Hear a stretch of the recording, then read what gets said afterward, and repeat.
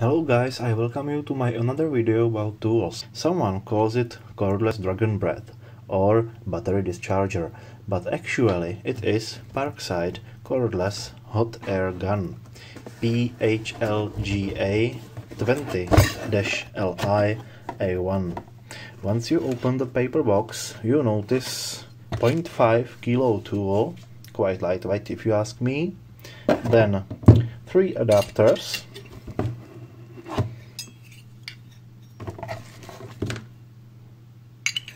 and 1 paint scratcher. Plastic container box is not included, I suppose because people would throw glowing hot air gun in there and then scream as their box gets melted. So it would have to be made of asbestos, and since asbestos isn't anything good for your lungs, Lidl did good not including the plastic case. The first thing we notice is the same first look and layout as a drill. At first I was horrified that this tool can both blow or suck air, but fortunately I was in error. It is just a safety switch in order not to accidentally turn the gun on. You need to move this to any side first to unlock the trigger, and then you can blow as much as you want.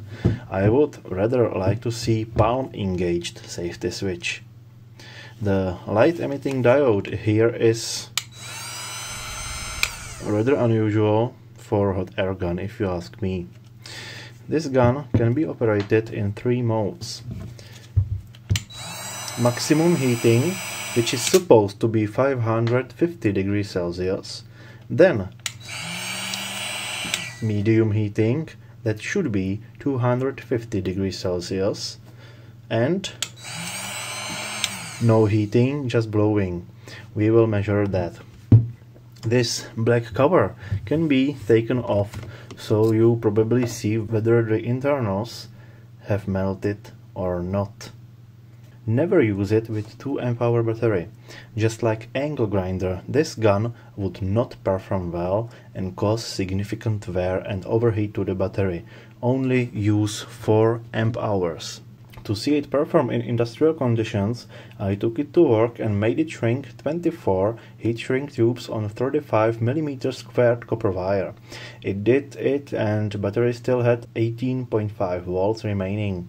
That would give me another approximately 10 or more heat shrinks. The internal resistance of the Parkside battery is taken in account in this approximation. Let's see it in video.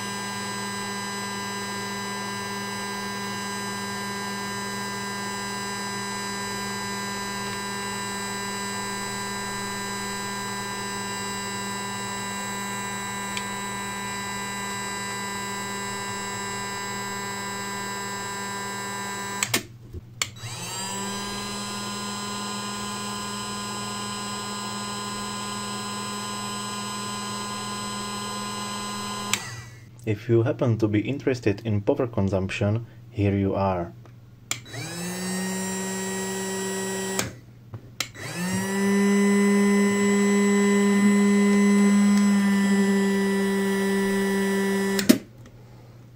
So in conclusion, we have found out that this gun is quite capable. To be honest, I thought it would be much worse. It is useful as hell for smaller heat shrinks as they are shrinked almost instantly. And if power grid goes out and you have no blowtorch, you can use this tool to heat shrink even bigger heat shrinks. This gun has approximately 290 watts, but thanks to the low airflow, the air is quite hot and does the job. It did cost me approximately 20 euros, and I must say, well spent 20 euros. I would recommend that before you put it back on shelf, let it run for a minute on cold air, so it cools down a little. If it manages to melt or break any other way, I will of course inform you. In the meantime, goodbye and see you in another tools video.